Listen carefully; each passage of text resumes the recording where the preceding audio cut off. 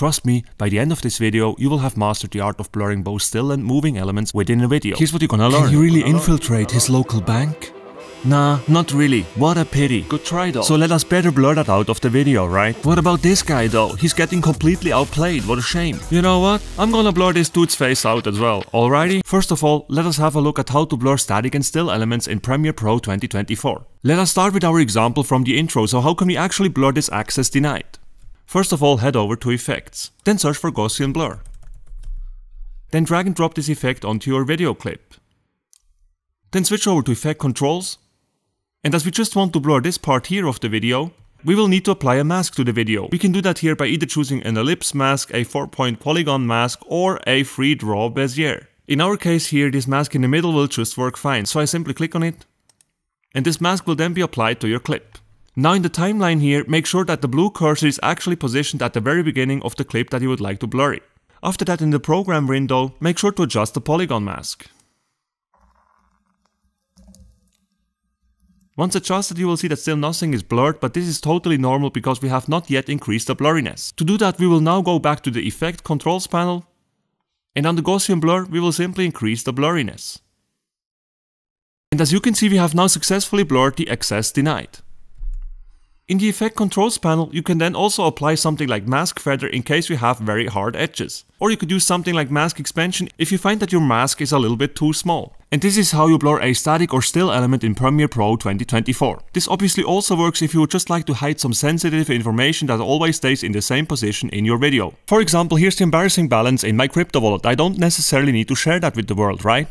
Or maybe you would just like to blur some messages that you regret writing. No problem, it happens to all of us. But how to blur moving parts of a video in Premiere Pro 2024? Let us give our basketball player from the intro a helping hand. Once again, make sure to position the blue cursor here in the timeline at the very beginning of the video clip. Then go to Effects and search for Gaussian Blur.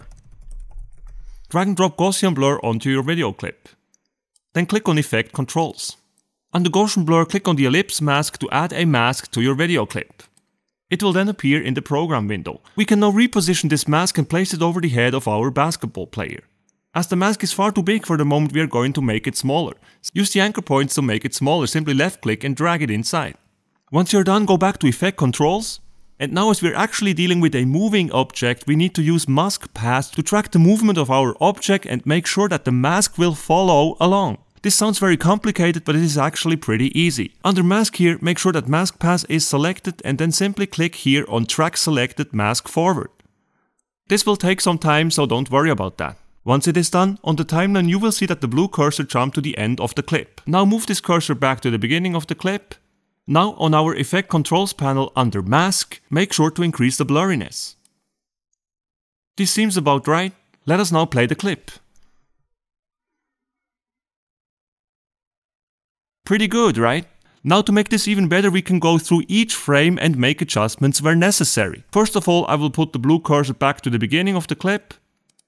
And now by pressing right arrow on your keyboard, you can actually go through this footage frame by frame. And for each frame, we will see how good the mask is working. To make sure that this works, it is important to make sure that the timeline here is selected and not our Effect Controls panel. You can see that by the blue line that is surrounding our timeline here. That means that our timeline panel is now activated. When I click here somewhere on Effect Controls, you will see that the blue line is now surrounding the Effect Controls. That's not what you want. So you have to make sure that the timeline here is selected. Once that is the case, press the right arrow on your keyboard and you will see that our footage is now moving frame by frame and we can make sure that the mask is always on point. So this looks pretty good until here. Everything is completely fine. You can also press and hold right arrow in case you want this to move a little bit faster. This is all really great so far. Here you can see that our mask is a little bit off, so what you can do here in the program window, you can simply grab your mask and reposition it accordingly. Once that is done, before you press right arrow again, it is very important that you will first click on your timeline again, and only after that press the right arrow to continue. So for the next frame here as well, we can see that the mask is a little bit off, so I'll reposition that as well. Then I click on the timeline again, forward one frame. Here it's all good. This is fine as well. Here I'm going to reposition a little bit again. And then you can simply repeat these steps to make sure that your mask is always spot on.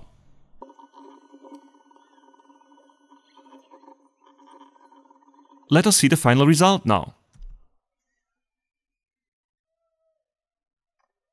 Perfect. If you enjoyed this video, make sure to smash the like button and subscribe to the channel. See you next time. Bye.